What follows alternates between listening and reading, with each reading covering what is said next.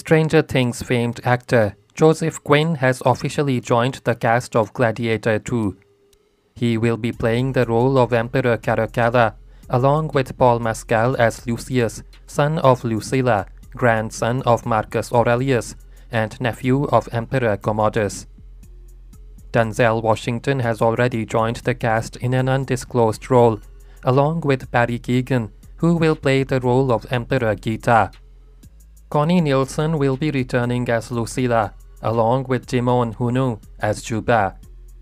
Russell Crowe, who played the titular role of Maximus Decimus Meridius, a tragic warrior turned slave and a gladiator in the original Gladiator, is not yet known to join the cast. Russell has shown interest in reprising his role, but says that no one has contacted him yet. Joaquin Phoenix is also not expected to reprise his role as Commodus.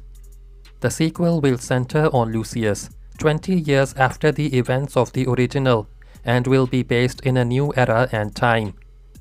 The movie is in pre-production and is expected to release on 22nd November 2024. Kindly like and share this video and subscribe to the London Tree Entertainment.